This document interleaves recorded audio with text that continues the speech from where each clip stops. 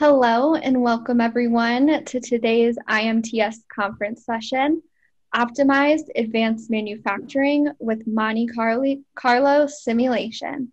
My name is Michelle Jacobson and I am the Assistant Editor of GIE Media's Manufacturing Group of Publications. Today's medical developments, today's motor vehicles, today's e-mobility, and aerospace manufacturing and design. I'm excited to introduce your speaker, Naga Velamakuri, Senior Mechanical Engineer at Kitagawa NorthTech, Inc. Naga is a Senior Mechanical Engineer with Kitagawa NorthTech, Inc. in the Custom Engineered Work Holding Solutions Group, and prior to that, he was with Kennametal as a Design Engineer in the Hole-Making Division. Since joining Kitagawa NorthTech in 2016, he has been charged with the task to develop advanced and custom work holding solutions for automotive, marine, medical, and special machinery projects. Naga works closely with the design engineering, manufacturing, research, and development teams in the organization to develop engineered solutions and new products for the customers as needed.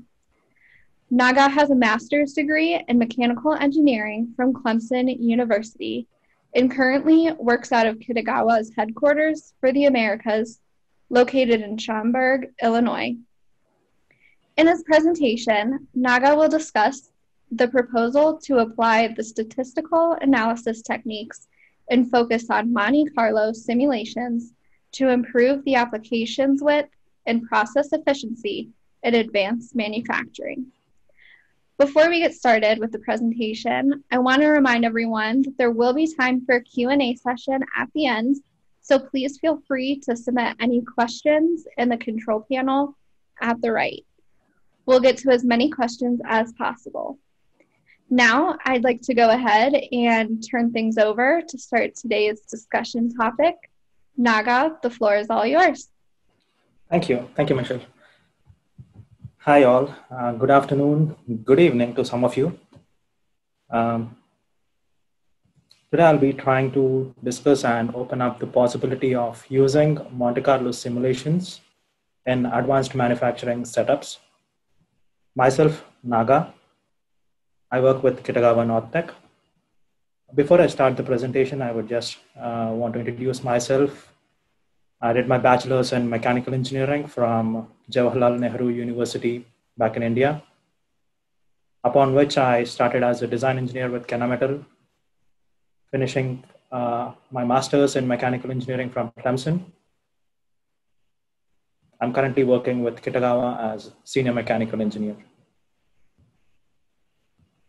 A little bit about the organization I work for.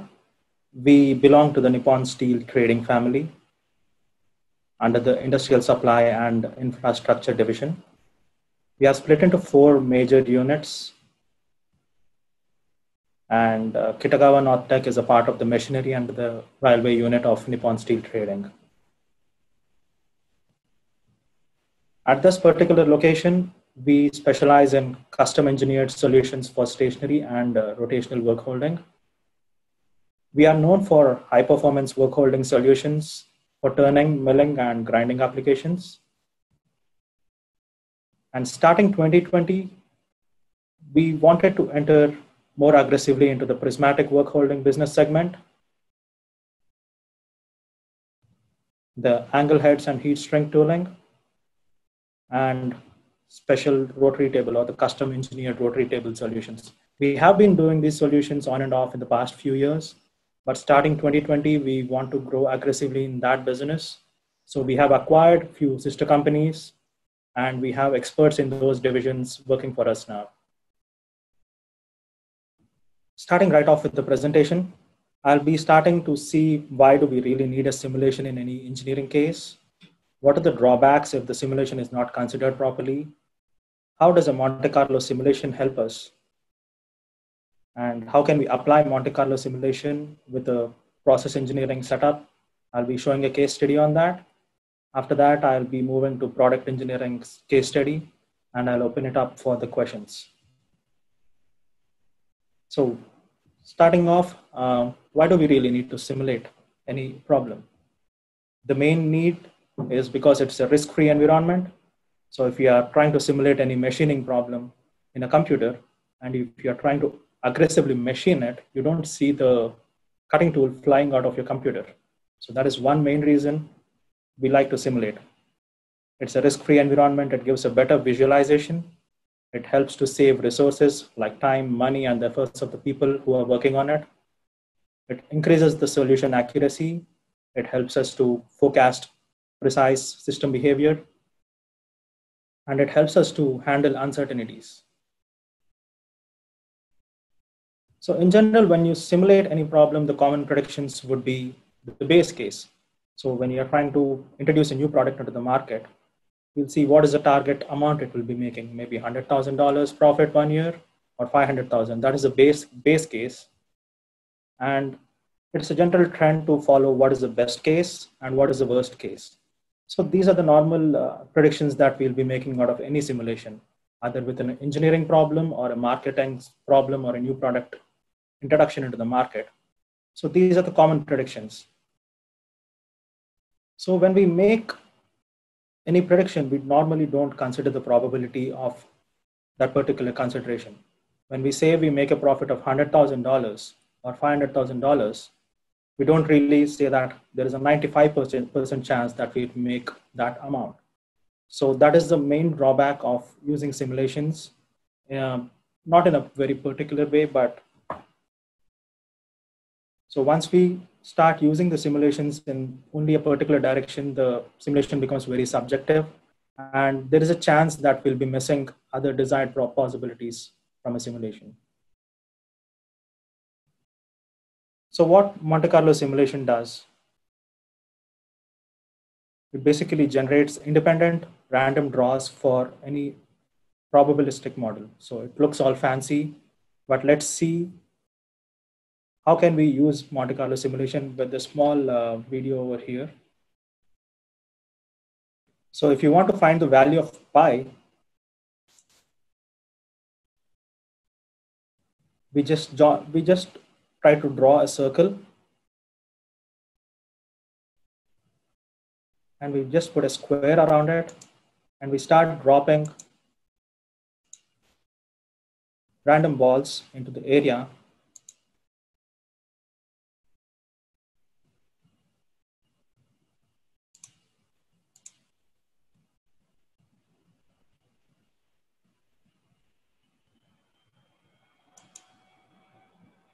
So depending on the simulation, we can just see the probability of the number of balls which are landing within the circle divided by the total number of balls which are landing outside the circle in the square area. So by seeing these ratios, we will be able to find the value of pi. So from this particular experiment, we see that it is a complete random experiment where we are just randomly dropping the balls, and each is a very independent event, and it follows a particular probability model. So trying to apply to a real-time situation, if we try to consider a new product which is being developed by a company, and the company wants to predict the first year profits for this product, the main factors which go into this consideration are the selling price, the first year advertising cost, the labor cost, the part cost, and the first year demand. And from that factors, we'll be able to find the profit with this particular formula. So one important consideration which we need to take into account is to find the distribution, the data distribution for each of these factors. So the data distribution might be any of the standard statistical data distributions, which might be uniform, binomial, Poisson, exponential, or Weibull. Any of these distributions will be normally attributed to all the factors which we are considering in this particular example. So all the softwares which you are trying to use in this presentation are completely open source.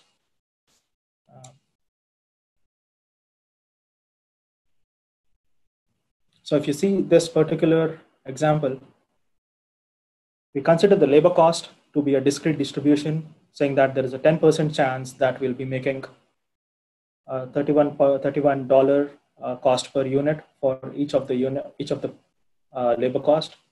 Somewhere in between 10 to 30% will be landing up at $32. And for the part cost, if we are trying to take a block of steel, the upper price might be like $40 or the lower price might be $30. And once we try to find the demand, so when we try to sell a new product, we'll be having a family of other products which are landing up in the same zone.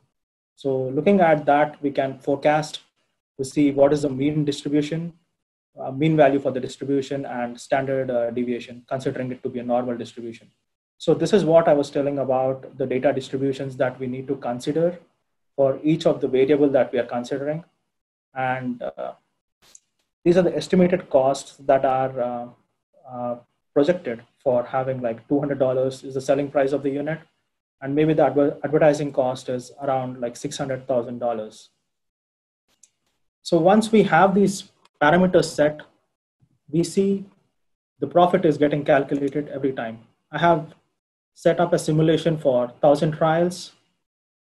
I have screwed it over here. It is showing 1,000 trials over here. And you see, every time we run a simulation, you will be seeing the change in the profit value.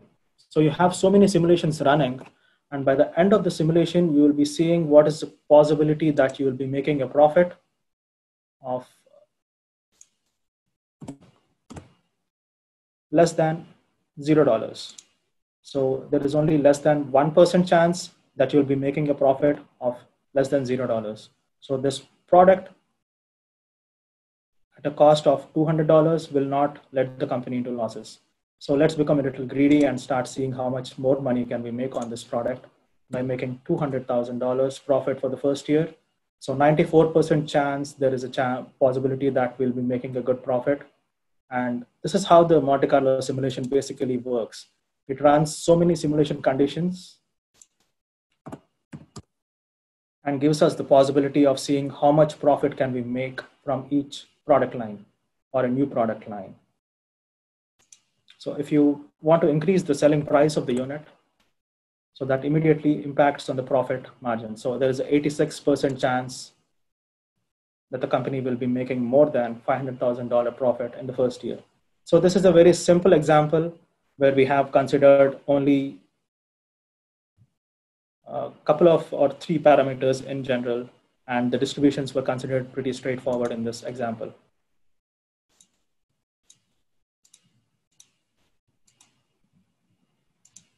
So as we see, the Monte Carlo method considers the randomness in the behavior. It gives a very good probabilistic result. It shows a very graphical display, as we have seen in the Excel sheet. It gives a scenario analysis. So it shows how many times are we able to make less than 500,000 or less than 100,000. So it gives a good scenario analysis of the entire problem. And it helps us to understand what is the relation between both our like multiple input parameters that we are trying to give for a problem. So to just out what Monte Carlo simulation does is basically it has a transfer equation. In our case, it was the profit equation. The estimation of variation for all the input factors. So we have considered 3 input factors and each one had a different distribution. So we need to estimate the variation included in each of the input variable. And what is the acceptable performance? So what is the profit margin that we were looking out in our problem? So if the profit margin is less than 100,000 or 500,000 is the acceptable performance. So when these 3 main variables are put together and when we solve a problem, and the simulation complexity basically depends on the number of inputs and the behavior of the input variable. So once we have all these put together, the Monte Carlo simulation is good to go, and it will be helping us to give a good prediction of the exact performance that we are looking at the outputs. So let's move ahead and see how can we apply Monte Carlo simulations in advanced manufacturing. Advanced manufacturing in general can be defined in 3 different major industries like automation, process technology, and the computer technology. The companies or the business units which make a revenue somewhere in between like $10 million to $1 billion are termed out to be as the US middle market companies. So these are the companies which are aggressively trying to implement the advanced manufacturing in their facilities to improve the effectiveness of the solutions given. So the advanced manufacturing techniques like process automations or additive manufacturing or computer technology, which has been here for a long time, are the most commonly seen, but there are other techniques like high performance computing or sustainability techniques, which are pretty much of interest for most of the companies in the middle market zone. So trying to apply the Monte Carlo simulation in the advanced manufacturing domain, I'll be showing a process engineering problem. The solution which you see here is an engineered solution that we have developed in-house. It has a hydraulic actuation and it's a precision advanced chuck.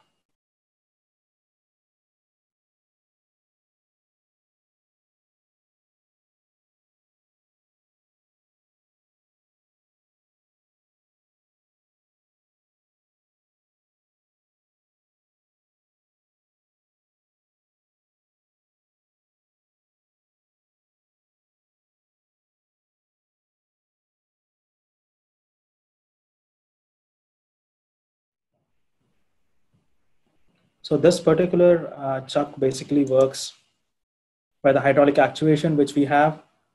And once we open up the jaws for loading the part, this would be called as a part loading feature, where the jaws will be giving a clearance as we see in this particular picture. We'll be able to load the part in it.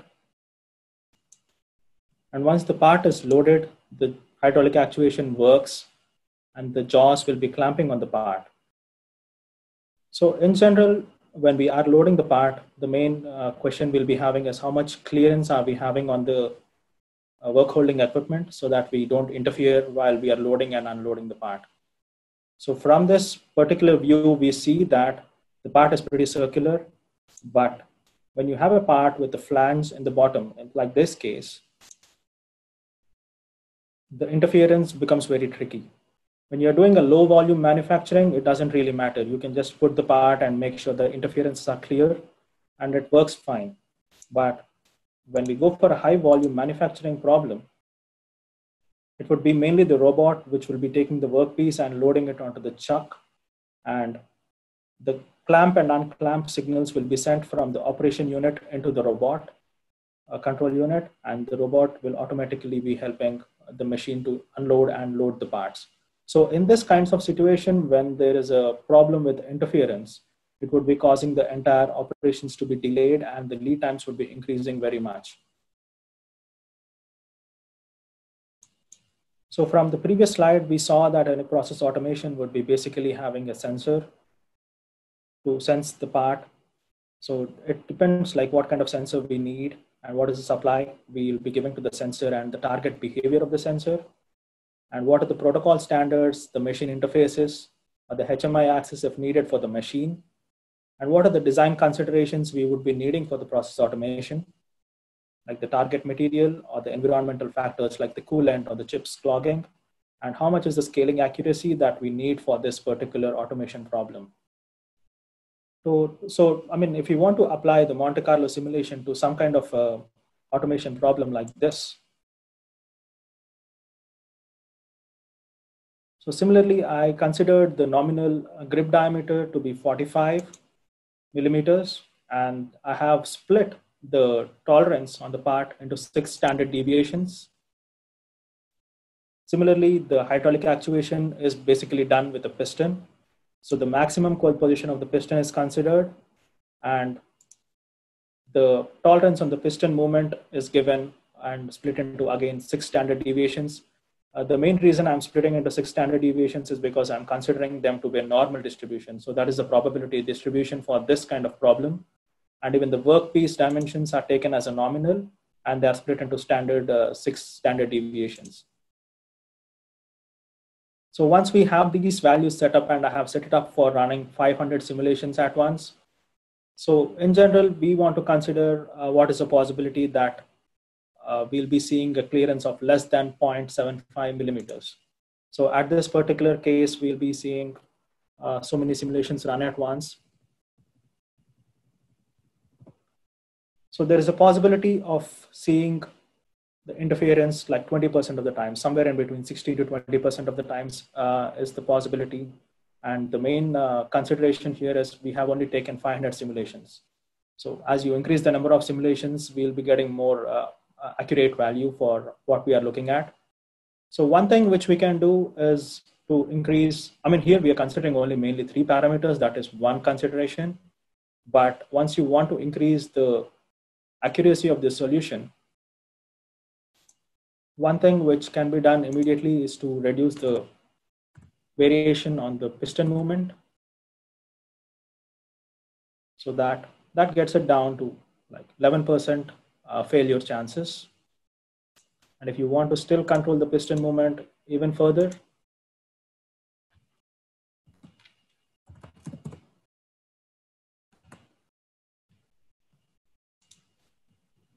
it takes the failure chances even lower. So that's how basically we can work and see on the problems before we actually implement the solutions on the field. So this is one way of seeing how much interference we are having in any general automation problem. So here in this case, we have seen only like the automation for loading and unloading parts, but there are other automation problems which we'll be seeing. But for helping with the automation which we have seen in the previous slide, the linear positioning system is one of the products which we are trying to promote for reducing the process times, improving the process efficiency, and using the product intelligence for optimizing the machining cycles. So what it basically does is the linear positioning system controls the position of the piston of the cylinder or the hydraulic actuation unit. So the more precise the linear positioning system works, the lesser will be the tolerance you'll be having on the hydraulic actuation unit, and your clamp and unclamp signals will be given perfectly to the robot.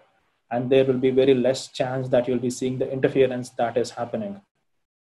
So that is one way to solve a part loading unloading problem with the LPS units.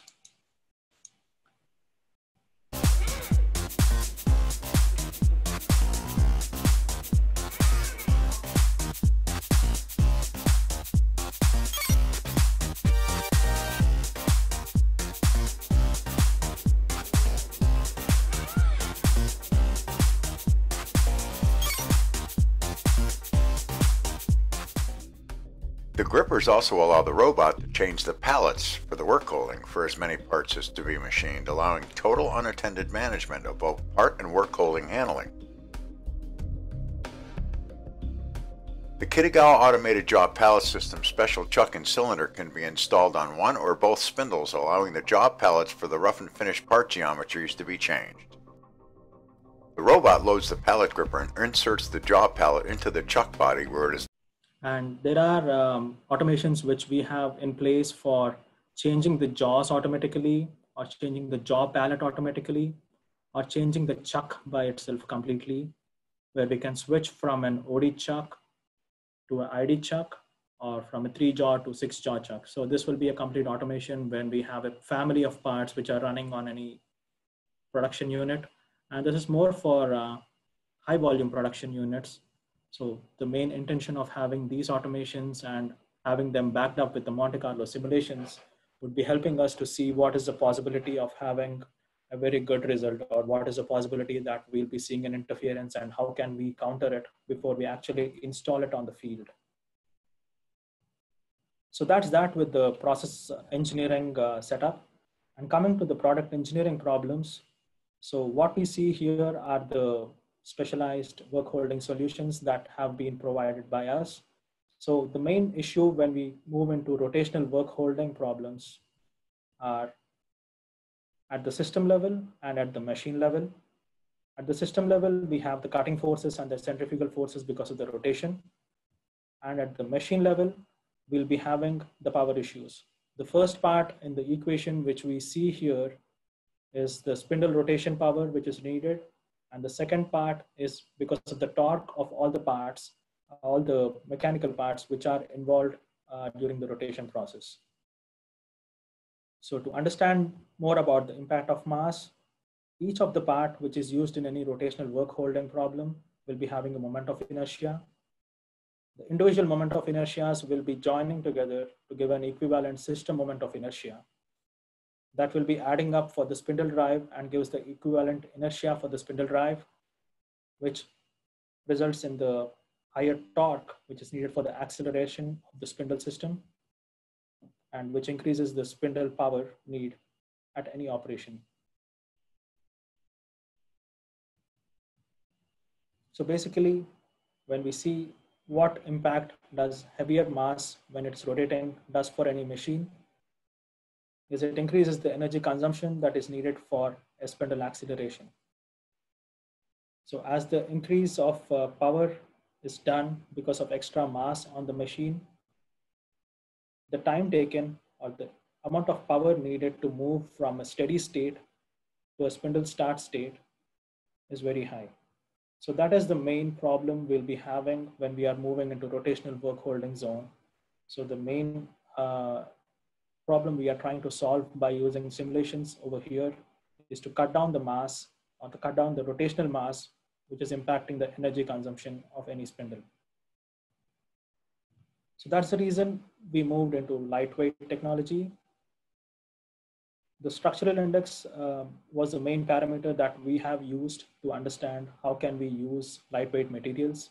And from this particular graph, we see the structural index of the carbon fiber reinforced polymers is comparatively high than that of steels or aluminums. So there are multiple methods of using carbon fiber polymers. We can buy a block of composite and start machining it. But we have tried multiple methods and we fixated about using the additive manufacturing techniques. There are three major steps in any additive manufacturing process, which is pre-processing, the printing, and post-processing. In pre-processing, we have three variables: the geometry, the method of printing, and the slicing. In the printing, we have the material selection, the machine selection, the process parameters, and the environmental factors. And in the post-processing, we have the separation technique and the heat treatment, which is needed for the additively manufactured parts. So we can use the same Monte Carlo simulations on the additive manufacturing problems and try to see what kind of parameters need to be set at what ranges to give us a good result at the output. So we have tried to understand what exactly, how to use the composite and what exactly a composite is made of, and start it off from at that point. So basically a composite is made of a fiber and a matrix, and there are different directions in which a matrix can be laid. In which the fiber can be laid. It can be either longitudinal, or it can be in the x-axis or y-axis, or at 45 degrees. The fiber orientation is in a very different direction in each of these laminates. And all these three can be put together to be called as a lamina.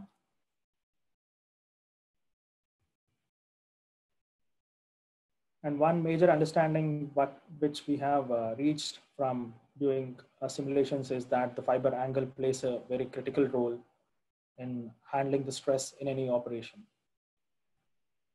So for a fiber which is at 0 degrees, we have a deformation of 7 millimeters to the power of 4. To a 45 degree fiber, to a 90 degree fiber, when you're applying a force in any direction, the composite has a maximum load taking capacity in that same direction. So for example, if you're trying to apply a load in a 0 degree or an x-axis, it will be having the maximum load bearing capacity in the x-axis. That's what we have tried to understand from the simulations, and we try to confirm it with eigenvalue buckling.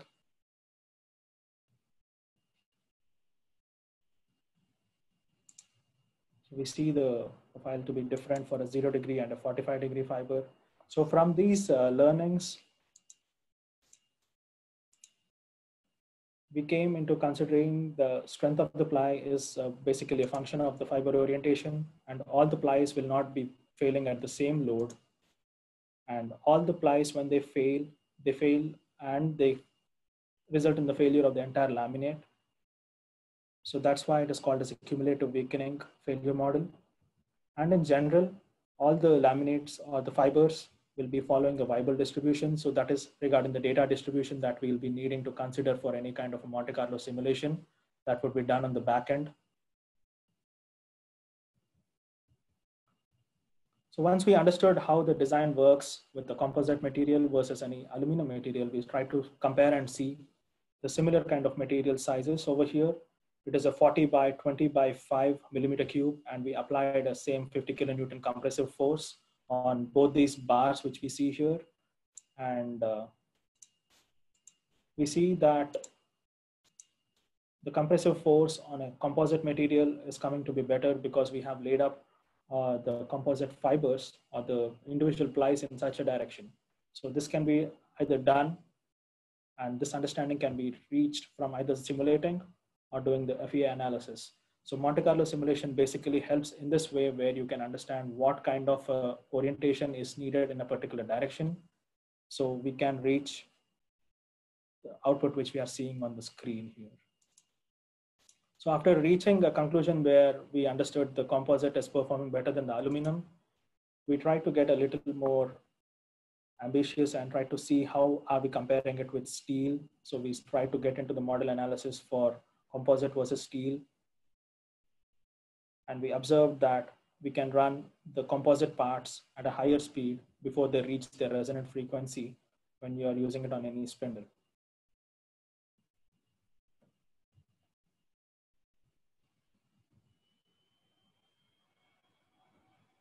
So we try to implement all the results that we have seen from the analysis that we have done and try to implement in our product line.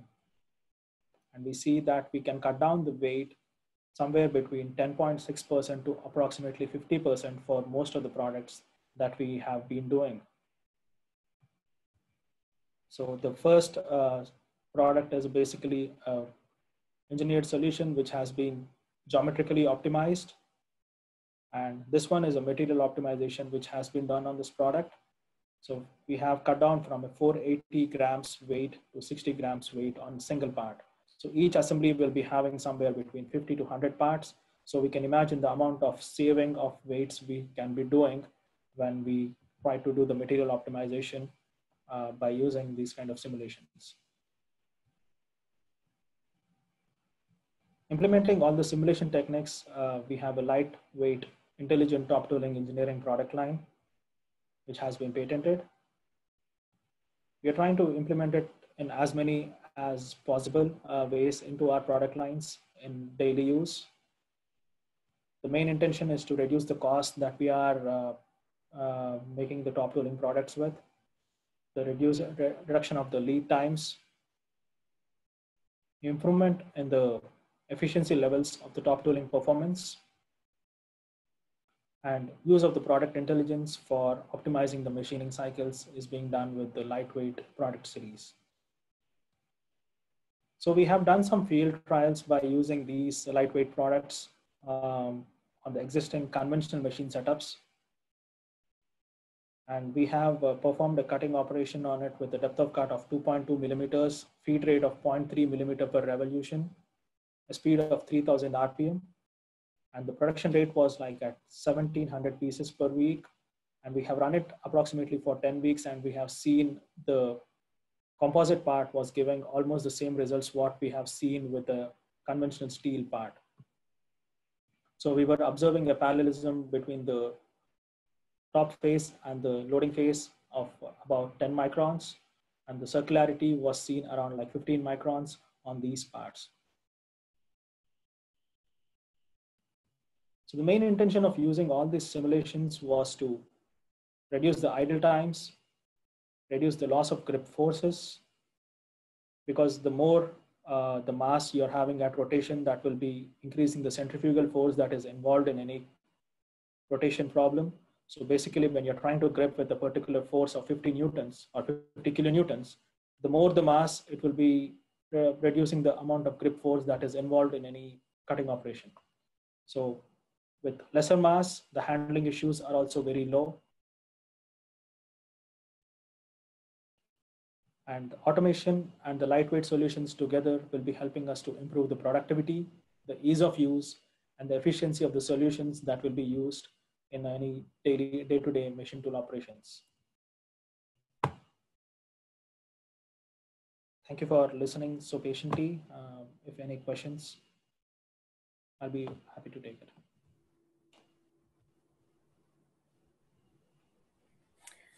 All right, Naga, thank you so much for going through that presentation and giving those examples and talking about the impact. I do want to open it up to our Q&A session now. So if anyone in the audience has questions, you can still submit those in the Q&A box that's at the bottom of your control panel. So to start off, we do have a few questions. So first, Naga, how do we know what are the data distributions to follow? So depending on the type of variable that you're using in any kind of problem, so you have different types of inputs you need to take for a consideration of any problem. So each kind of input, depending on if it is a new product or an existing product line, you'll be having a data in the company. So we can be using those data to build the data structure or the data behavior of that particular input variable. But if it is a new product and we don't know how the data exactly behaves, so that's when people normally tend to go into the statistical techniques of going and putting the data together and trying to see the goodness of fit, or using your probability distributions to see how good the fit is with the different statistical softwares like Minitab.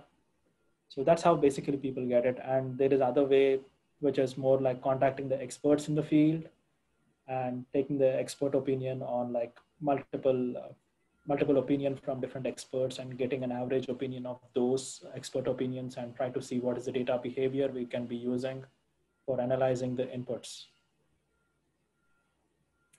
Great, thank you. We also have a question here. What are the other areas we can implement Monte Carlo techniques? So we can use Monte Carlo. The way I have shown here is more about process engineering or product engineering.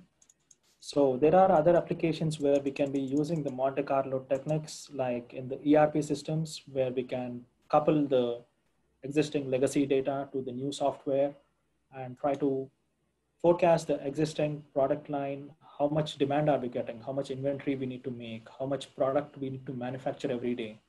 So these are the kind of estimations that we'll be getting when we try to implement Monte Carlo onto the ERP system.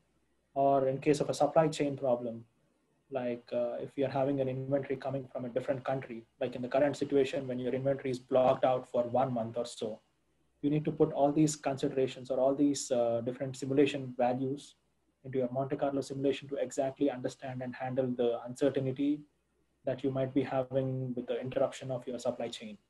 So those are two applications which I can directly think of, but it can be used in even design analysis, where you can understand what kind of tolerance need to be given on each part to avoid interferences. As we have seen for automation, that can be stepped down a little into the design side and made a more applicable performance for the assembly designs, which will be done in-house.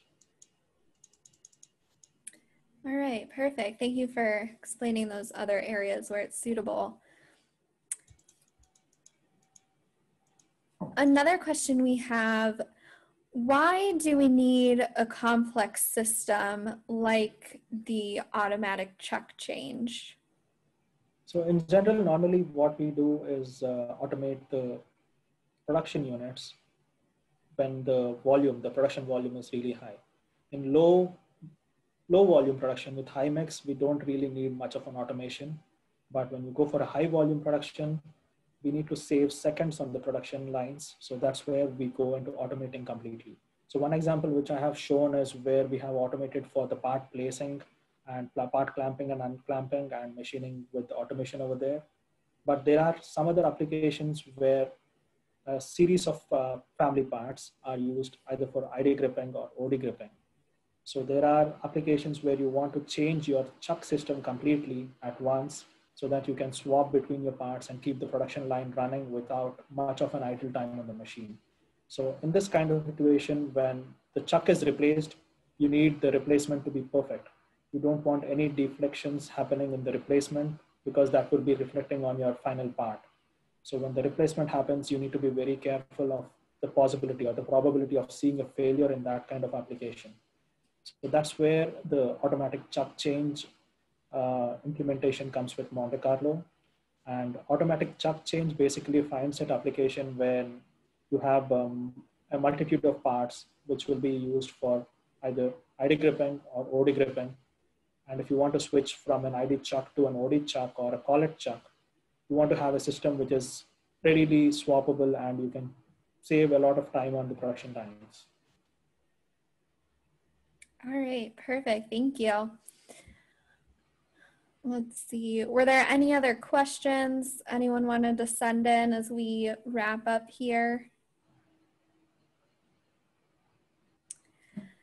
If not, we will go ahead and close. I just want to thank you again, Naga, for your insights this afternoon and for going through your presentation and examples. It was very insightful for the audience. And if the audience has any other questions, you can see that Naga also provided his contact information. So please reach out after and look out for this session to go online. And don't forget that we have more conferences coming up, so we look forward to seeing you in those upcoming sessions. So thanks so much, everyone, for attending, and thank you, Naga. Thank you.